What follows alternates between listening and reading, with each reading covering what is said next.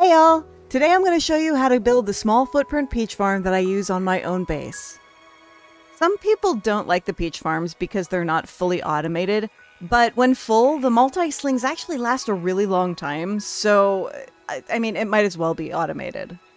I prefer to have small footprint farms, and true to form, this one doesn't take up much room at all. It's about 1 by 1, but it is expandable. So let's get to building.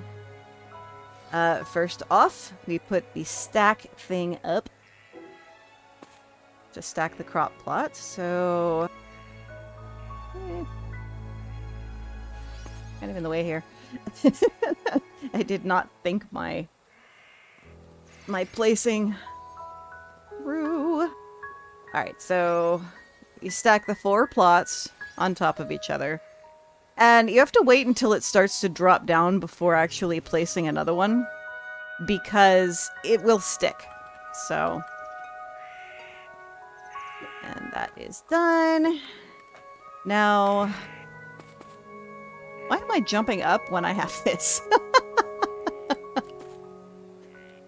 Like most stacked farms, it uses the Reaper, and it's going to use the multi-sling, so you will need to get that blueprint.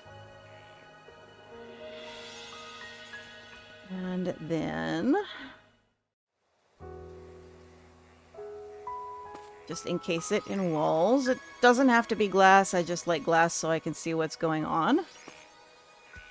And then we put the market on top, so you want it to slightly overlap when you're doing just one, just so it'll stay up on top.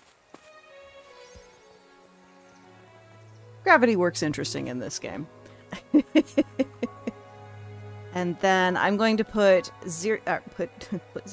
I'm going to put 2 of the absorbers on the bottom. And I always put 2 absorbers when I'm pulling up, because sometimes one absorber doesn't actually have the strength to actually pull it up. So let's see. Now I'm going to put a roof on it, and this is going to be tricky because this is down just slightly. It won't actually go in, but if you glitch it in, it'll pop up again. And last but not least, we need a sprinkler. And we're going to go ahead and set the multi-sling to 170 seconds. I know other people have said that it should be less, but 170 seconds pretty much makes sure that you're not going to be wasting any peach seeds. And then put the peaches in, or the seeds in. And that is the essence of it.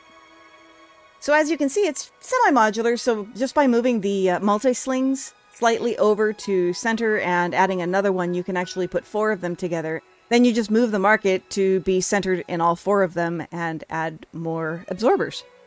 With stacked plots, sometimes one crop stays behind. I don't know what that's about. It seems to do it no matter what way the absorber is pulling from. The interesting thing about it is that it will get picked up the next time the crop is harvested, and sometimes just another one is left behind. It doesn't cause any lag just because there's one of them there. It's not a big stack of things that gets left behind. Because of the ability to make them in a small area, peach farms will always be my go-to preference for a money farm. So that's just about it. Thank you guys for watching. If you enjoyed this video, click like and subscribe, and have a great day.